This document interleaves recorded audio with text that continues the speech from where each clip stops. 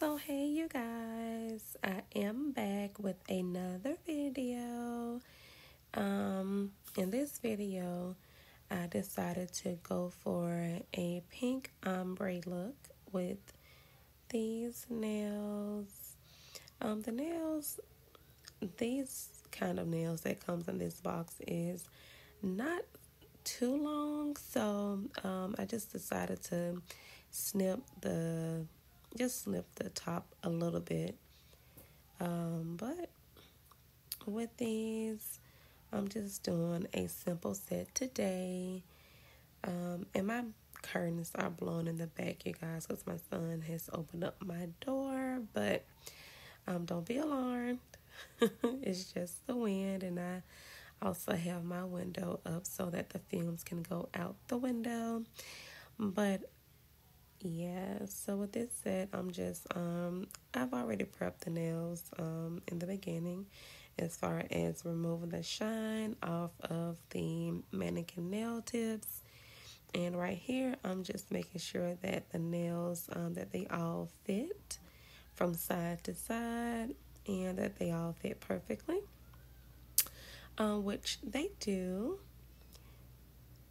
And if you guys ever wonder why that thumb is always not done, I just don't ever do it. There's no specific reason. I just don't do it. But as you guys see, I am getting a little bit better with the angle of my camera. I wanted to play with it a little bit to see how I can position and angle things a little bit better so that you guys can actually see a little bit more of what I do. But right here, I'm just snipping the tip of the nails, not really cutting the nails down. And with me snipping, I'm just literally clipping the sides, because once I get the shape going, this just pretty much make the process more quick and easy once you are filing and forming the shape of your nails. Well, to me it does. And here I am just filing and forming the shape that I would like on this mannequin hand. And even though this one requires that you snip the tips on, I find this one to be a bit more easier than the ones that you guys see on my station, the little stiff mannequin hands, because they are a piece of work. But with this one, they are a bit more flexible, and I find that it's a bit more realistic than the ones that are standing stiff. So I like to work with this one more often than the others. So right here, that little finger just slipped off, but it's easy to just snip it right back on and get back to my work and filing. So I'm just making sure that my shape is, it flipped off again, but it's okay. But I'm just making sure that my shape is exactly how I want it. And I think I did pretty good with these as well. And like I said in previous videos, I do have to buy more products, more stencils, more nail art brushes, a whole lot of things. But right now, I'm going to stick to the basics until I get great. I feel like I get better and better each video, but enough of all of that. But here, you guys, I am just filing the sides evenly so that my shape is not uneven, because if you file too much on one side, you will find yourself not being able to really form that perfect look that you're going for, because it's going to kind of be hard to fix it. I don't do any counts as to how many times I file one side to the other. You can pretty much just kind of eye it and making sure that your shape is the way that you would like it on either side to kind of form everything toward the middle. And that just pretty much brings out the overall shape that you want. And here I'm really just filing across that line where the natural nail and the tip actually meets. You just want to remove that and kind of blend it in to make it look a bit more natural. So that's what I'm doing right now. Just lightly filing that part. We're not trying to file down and make the nail itself, the natural nail, thin, a bit more thin. So I'm just filing and filing and filing here.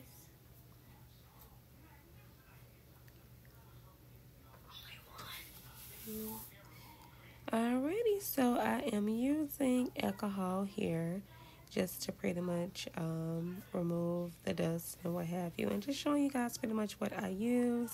Again, right now the products that I am using is Mia's Secret, colored acrylic powders, and also just their regular acrylic powders, as well as their monomer. So far it does work pretty good. I just want to try different brands and different colors just to kind of see what other collections will work for me as well. But here I'm just laying down my pink. And with me laying down my pink, I'm going to do that on each of my nails. So here I am just going to continue with this step, and afterwards you will see me use my nude to bring in that ombre look, but I am just going to continue this process and let you guys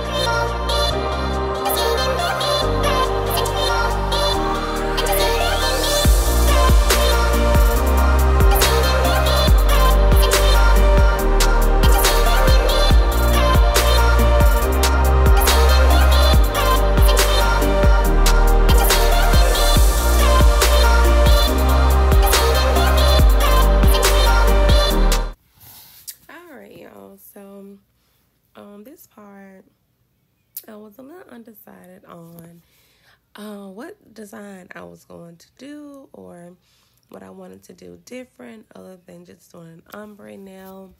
Well, ombre nails. So I decided to do some foils on two of the nails and some black stones on the other two. So right here, I was just pretty much breaking up the foil into little pieces, and I'm just putting down just some type of wet liquid. And I just chose to use the monomer, just a little bit of that, to put and apply toward the nail, well, on the nail itself. That way I can kind of place the foils where I needed them to go, and to make the process a little bit easier once I actually encapsulate everything in. And that's going to take place, of course, once I get everything laid on top. I'm going to then go over and apply my pink acrylic on top to seal everything in. So here I'm just laying down those little foils. I decided to do black, and it actually blended in pretty nice. And the look that I went for was like a matte look. So I did use the matte top coat for these nails. And like I said, they did turn out pretty cute. And they were pretty. So here you see that I'm just sealing everything in with the last layer of acrylic. And just encapsulating those foils in. That way they do not move, go anywhere, especially when I do start to foul. That seals everything in, so you have to make sure that you have enough acrylic to top everything off. Not too much, because you don't want the nails bulky, and you don't want them too thick, especially once you start to do your finishing fouling. Well, I call it the finishing fouling. So once you are done, you don't have to, when you do actually apply the acrylic and you do your shaping in the beginning, once you lay everything down properly, you don't have to do much fouling. Even though you put the acrylic on, sometimes it'll kind of take the shape away just a little bit, but not as much. So as long as you seal and lay everything down right to where you don't have to do so much fouling when you use your e-file, then all you do is go back and redefine the shape slightly. So once I'm done with this, you'll see that I don't have too much fouling to do because everything pretty much stayed the same. And I just wanted to redefine the shape. So here I am just going over each nail to seal each one of them in with a top coat of pink acrylic. And once I am done here, I am then going to apply my black stones on the ones that does not have the black foil on it. So I am just going to continue with no more interruptions unless I have to. But I'm just going to continue and let you guys watch me finish everything up. So I hope that you guys enjoy. And again, as always, I appreciate you guys for watching. I appreciate the love and support, and just ask that you guys continue to support me on this awesome journey. So I'm just going to let you guys get back to the video, and I hope that you guys like and enjoy.